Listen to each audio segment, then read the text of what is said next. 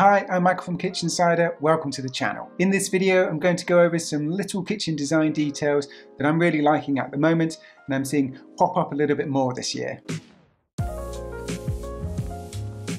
So I've got 3 design details to chat about and share with you. I'm not talking about overall styles and aesthetics. These are smaller little touches within kitchen design that I'm really appreciating at the moment. Starting with countertop edge profiles, and more specifically for me, the shark nose profile. So I'm sure a lot of people never think twice about their countertop edge profile, or even know that you can get different ones. However, it's a little detail that can really elevate your kitchen design and add another layer to the overall aesthetic that you're going for. I mentioned the shark nose profile, and this is where the countertop edge cuts back in on itself, giving you that sort of chamfered shark's nose profile. I find this works especially well with more contemporary kitchens, especially a handleless design that has the horizontal handle profiles running underneath it. Now, I've talked about this in the past and highlighted it in other videos, but I thought it was worthwhile to just stop and focus on it, particularly here. Now, there are lots of other different shaped profiles that you can have depending on the look that you're going for. And I think just stopping and having a think about this little touch can really help to add more depth and interest to your overall design. For instance, if you like a more traditional design, you might want to consider a cove edge or an ogee edge, however you say it. This can add a sense of sort of grandeur and luxury to your countertops. And just to say that different companies and different countries will call these edges by different names. So you may need to inquire and see what edge profiles your particular manufacturer offers and what they call them. It's a little detail, but I think it can make quite a big impact. Next, I've got metallic elements. So I'm not talking about stainless steel countertops or copper sinks, or even metallic cabinet doors. I'm on about smaller and more subtle elements, like metallic inlays for handles, or edging on cabinets, countertops and plinths, and maybe even certain styles of shelving. This is a great example of using these subtle metallic elements to help create some interest in the kitchen,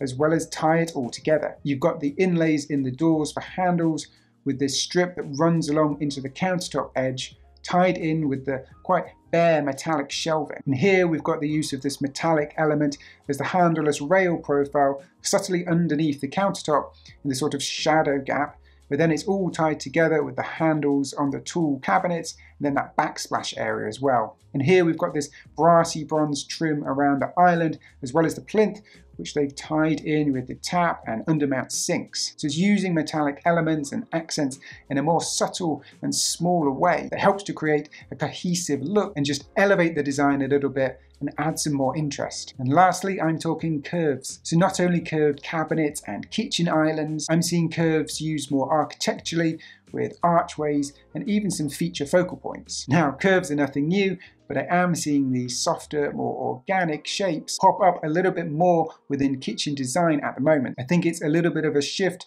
towards that organic, modern, and maybe biophilic style with little nods to Art Deco that we're seeing around right now. As I said, this can be curved cabinets at the end of runs, or curves on an island to soften the space and eliminate those sharper, squarer edges, which to some might now feel a bit too clean and harsh, and just trying to get away from that series of square boxes look. And it's not just the cabinets themselves. I'm seeing arched doorways and architectural features within the room to create some more interest. This is a perfect example where we've got a curved base cabinet on the end, we've got soft curves on the island, we've got the curved tool doors giving that sort of nod to Art Deco, and again that nod to Art Deco with that real feature focal point with the curved marble backsplash. Personally, I love the use of archways within the home. I think there's something really special about it. So I'm enjoying seeing these pop up more in projects at the moment. So what do you think? Are you a fan of any of these design details? Or are there any other ones that you're seeing out there that you really love? Let me know in the comments below. If you like this video, I'm sure you'll like this one,